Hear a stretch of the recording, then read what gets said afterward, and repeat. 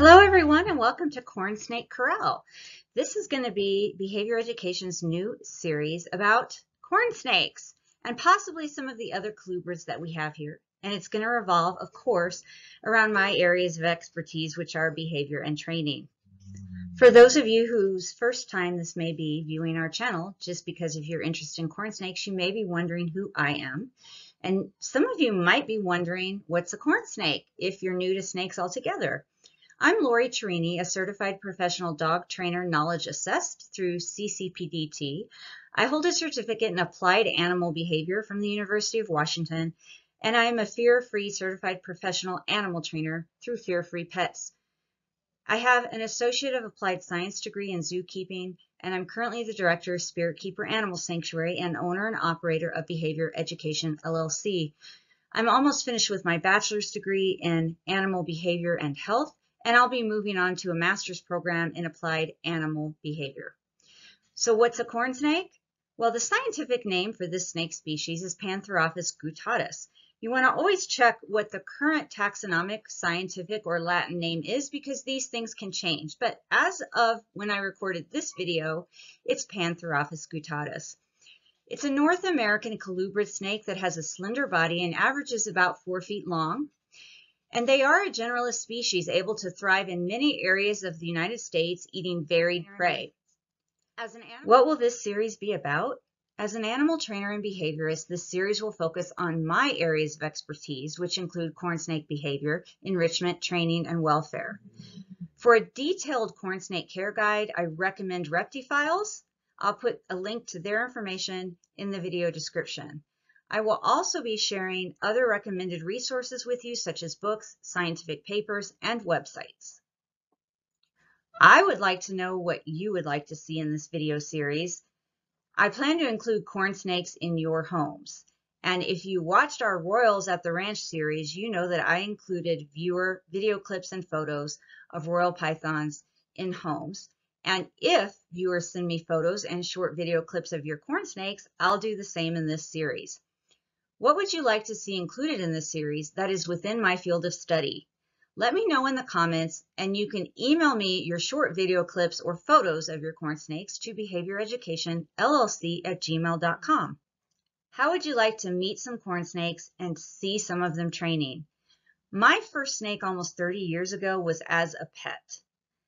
This time I began my journey with snakes as an animal trainer. So I thought that it was fitting that in this first episode of Cornsnake Corral that we started the series with some corn snake training. That's what you're going to get to see right now.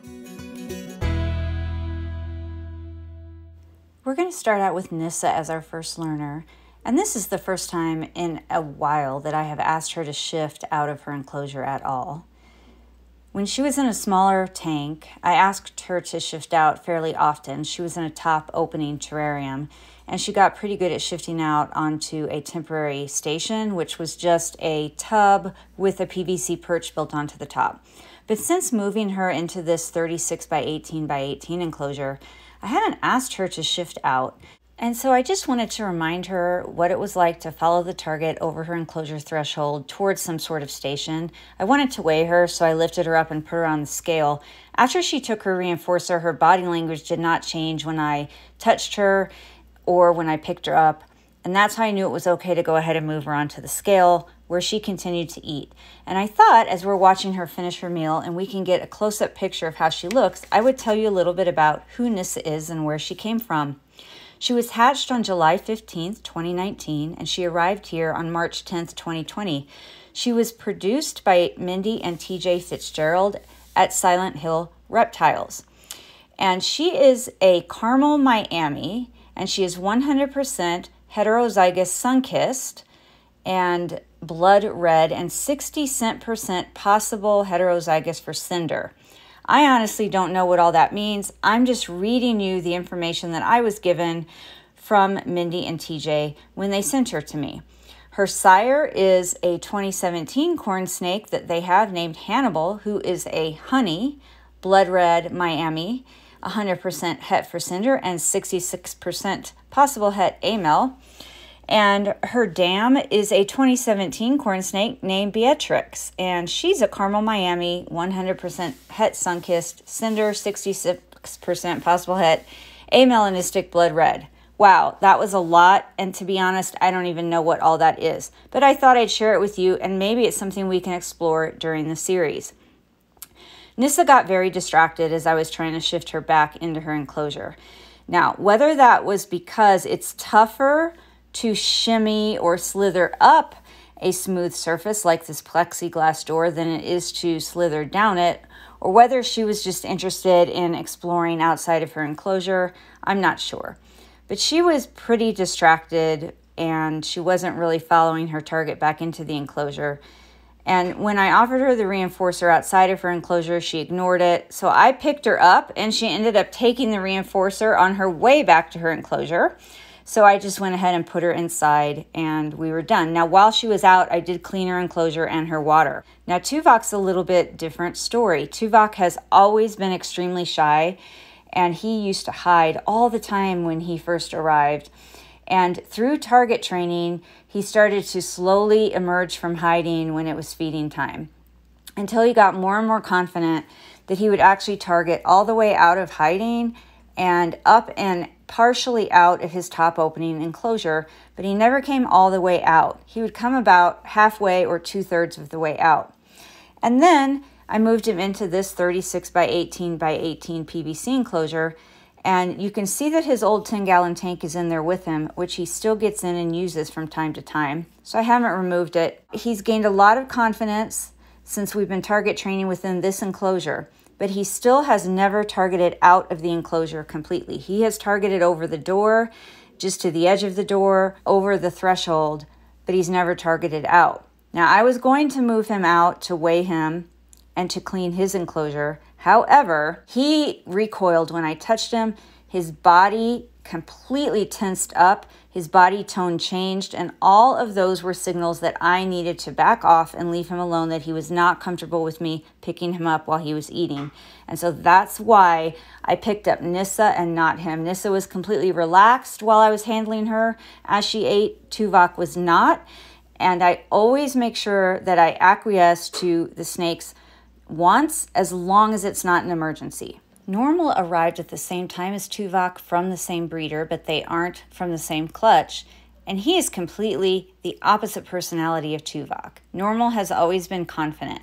He's comfortable and relaxed when handled. He's confident coming out of his enclosure. He target trains fairly well, although during this session he seemed a bit lazy. And I say that because sometimes he targets very, very quickly from his starting location to wherever the target is. And this is a station that I've made to put on top of a baby scale so the snakes are more comfortable shifting onto it. He's been on this many, many times, both exploring it on his own and having me target him onto it. So he just didn't seem very motivated during this target training session, and that's no problem. He doesn't get penalized for that.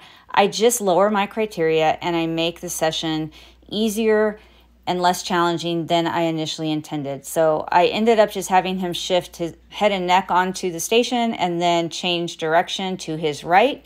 And then that's when I go ahead and deliver the reinforcement to him. It was pretty clear that he wasn't feeling like coming out any further, and I leave him to eat on the station. Now, the reason that I did that, instead of reaching in and taking him out or reaching and putting him back in and shutting the doors, is I wasn't in a hurry, and all I needed to do was change his water. I didn't need to do a whole enclosure clean. And he's very comfortable with my presence and proximity, and so I was easily able to reach in, take his water dish out, put his water dish back while he was eating. Now we're going to get back to Tuvok. We're going to get to see him do one more session, and he's inside this paper towel roll. I wasn't sure where he was at first, and then I realized he was inside the paper towel roll, so I'm just asking him to follow the target out of hiding, and that's a very useful tool for target training. If the snake's in their hide and you want them to come out for some reason, or you just want to check on them and assess their welfare because they've been hiding a while, and they're due to eat, or it would be okay if they ate, or if the reinforcer is going to be something other than the food, you can teach them to target out of their hide. And that's what I am showing you here. Tuvok targeted out of his hide. Now I held onto the prey because I wanted more of his body out of the hide so that I could assess its condition. And he is doing a great job of demonstrating for you that corn snakes can constrict their prey. They don't always, but they are perfectly capable of constricting their prey. And while he's doing that, I'm going to tell you a little bit more about Tuvok. Tuvok was hatched on July 21st, 2019. He arrived on September 10th, 2019. He was produced by Joe Phelan at Port City Pets, and he is an Anery tessera heterozygous amelanistic, possible heterozygous for stripe and strawberry. Getting back to normal, he's going to do a second session, and since he came partway out onto the scale and the station during his first repetition in this session, during his second repetition, I'm just asking him if he wouldn't mind moving around one of the legs of the scale station, and I'm asking him to follow the target with his head and body around this leg, and he does a great job. He's really focusing, he's concentrating, and he follows the target with his head, neck, and part of his body to encircle one of these legs of this upside down stool that I've made this station out of. And I'm just going to ask him to follow it with his head between the two legs on this left side. And then I'm going to deliver reinforcement. And this is just a second step in getting his whole body out onto the scale station and teaching him to position in a specific way on the station when I ask him to. This is actually when I go ahead and change his water and clean it and put it back. I did that as he was eating his second reinforcer from his second repetition during this training session. And I thought while he is on the scale station and you're able to see him clearly, we would go over some information about him. I do want to point out that he does put himself away. He finishes eating his mouse, and then he goes ahead and he shifts himself back into the enclosure. So I didn't have to target him back into the enclosure. I didn't have to pick him up. I didn't have to put a puzzle feeder in there to entice him. I did literally nothing, and when he was finished on the scale, he put himself away. And I think that that is wonderful. And if I have time, I leave them on the station, on the scale, on whatever I have asked them to shift into or onto, because sometimes it's a carrier.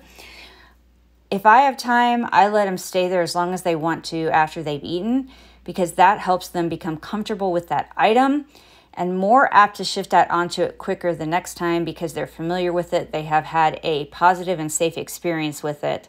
And so I let him take his time.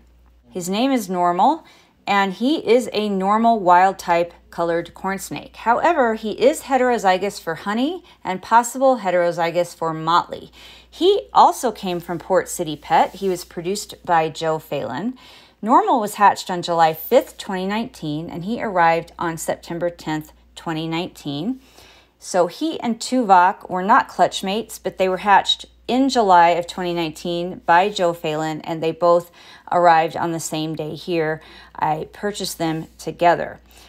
I'm really thrilled with both snakes, but I'm super thrilled with Normal because he's turned out to be a phenomenal education animal and outreach animal. He not only target trains, but he does foraging exercises and puzzle feeds. He comes out of his enclosure on his own if I open the doors, and he will explore.